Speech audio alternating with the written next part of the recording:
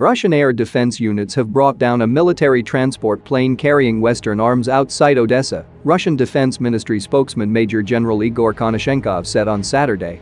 Near Odessa, Russian anti-aircraft defense forces have shot down a Ukrainian military transport plane, which was delivering a large shipment of arms supplied to Ukraine by Western counties, he said.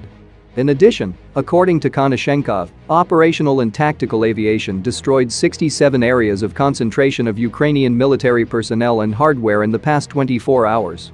Russia's missile troops hit 317 military facilities, including 274 strongholds and areas of concentration of the enemy's manpower, 24 command posts and 2 field fuel facilities of Ukrainian troops.